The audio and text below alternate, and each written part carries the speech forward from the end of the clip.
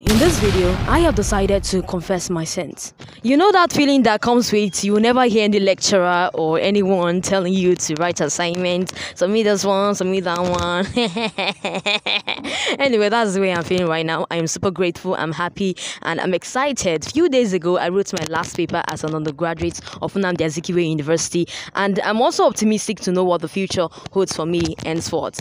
Earlier on today, I was kind of looking back at my uni days, and it made me realize that there are a lot of things that I actually missed out, which normally I shouldn't have, but I did. So I'll be talking about those things in this video, and if you are an undergraduate watching this video, you might want to incorporate one or two things of the things I'm going to say here, incorporate them to your schedule or to your, your plans, so that you will not regret your uni days like I am doing right now. So without further ado, let's get right into the video. So the first major thing I regret not doing back in my uni days was the fact that I was never adventurous. I didn't explore, I didn't travel out or see other places. So all my life I've lived in the eastern part of Nigeria, Anambra State to be precise, and I've never gone to any other state apart from my present location. And to make matters really difficult was that most of my friends in the university, most of them live in the eastern part of Nigeria. Like, they also live in the same location with me. So, and I've also visited their homes and their families. It was kind of repetitive. There was nothing new going on in my life. So I have to say this, as a university student, this is the best time for you to travel out, explore, make other new friends apart from people around you. So I regret not being adventurous. Next is, I wish I had prepared myself for more failures than success back in the university.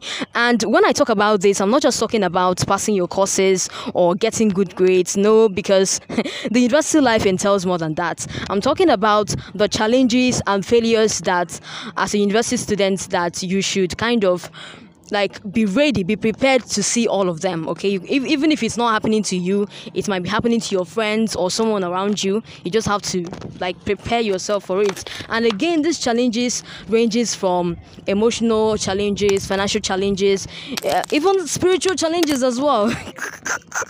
yes, spiritual challenges, it's also included as well.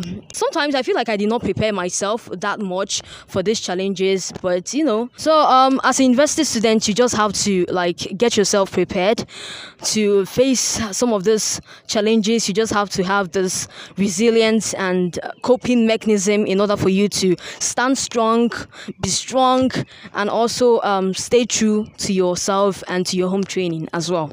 Go get him, Tiger. I am one of those students that will stay in their hostels, lodges, 2 days, 3 days, 5 days, 1 week,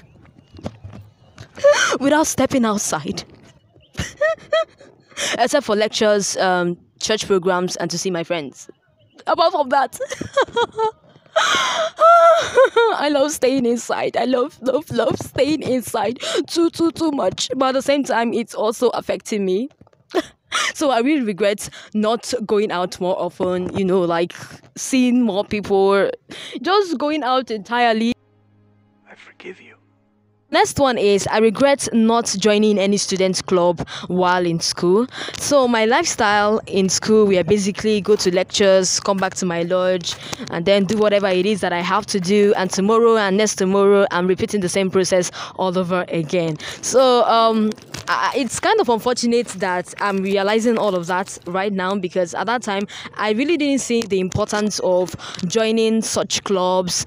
But right now, I've come to realize that it's actually very important, because it's going to help improve my communication skills, even make new friends at the same time. So if you are still a student right now, I would advise you to join a student club, or even join any club in your church or denomination, because it's really going to help you. Okay?